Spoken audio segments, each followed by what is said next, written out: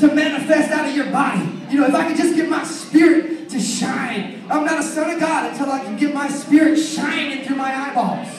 I hear my spirit's a really nice guy. Wouldn't it be cool to like meet him? He's such a good guy, I hear. Too bad he's way out there in Wonderland. Too holy for me. So you have, you know, the common idea. You have this spirit guy. Who knows where he lives, right? Like you've been trying to get a hold of him for years. He doesn't answer your messages. He doesn't write back. He doesn't return phone calls, right? Your soul is freaking out. It's like, dude, I just need to meet my spirit, you know? But we split each other up, and it leaves the finished work unfinished. To me, that's what it does. It leaves that finished of Jesus unfinished, which means that you have to do it yourself, right? You're still working on your soul. You get your mind all right, but Jesus gave you a new mind. This is it, okay? Paul. It says Paulos, the Greek word, Paulos, okay? Servant, the word in Greek for servant is doulos, which means slave, okay? So the Apostle Paul, who is no longer Saul, right? Completely changed. Oh! Devoted love slave. The word is devoted love slave. A slave, doulos. I mean, it actually means one who has given his will completely over to another. Can I say it again? Paul, a doulos, one who has given his will completely over to another. Have you done that? Is that where your will is? Is that where your free will card is? Is it in Jesus? Because that's the true Christianity. You gave yourself over once for all, and you're filled with His goodness. Come on, ho! You can't rely on your willpower. You can't rely on your sovereign will, because if your will is sovereign and His will is sovereign, then somebody's lying, and it ain't God. Hello.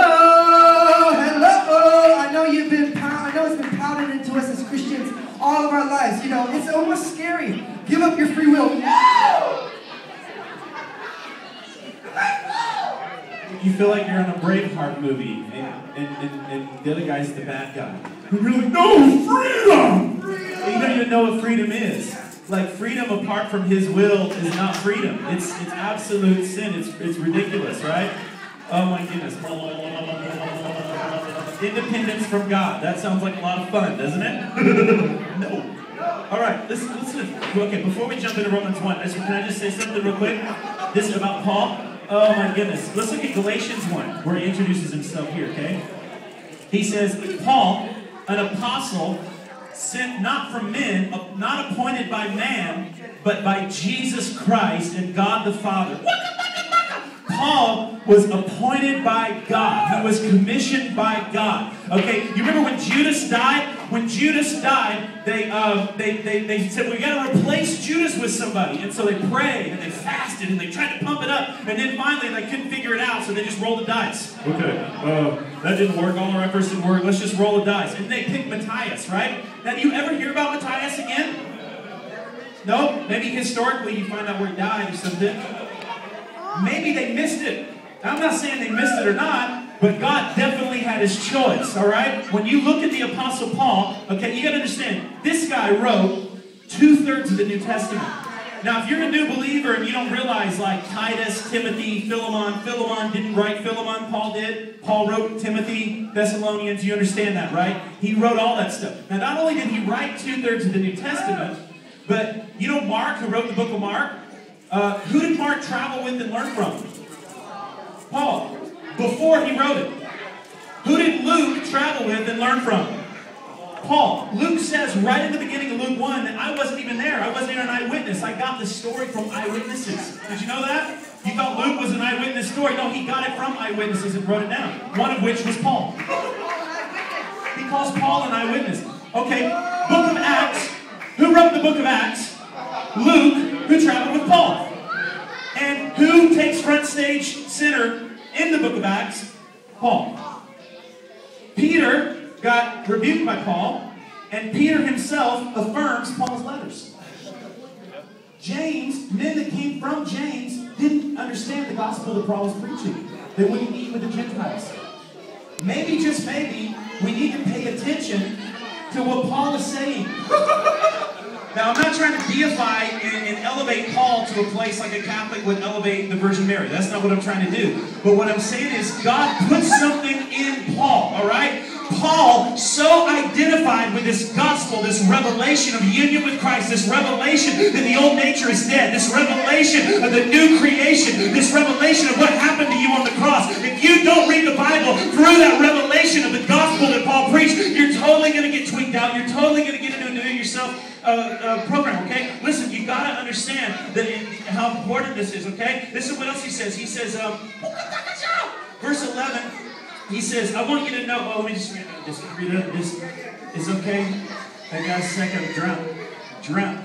There you go. Go. This is it's your Bible.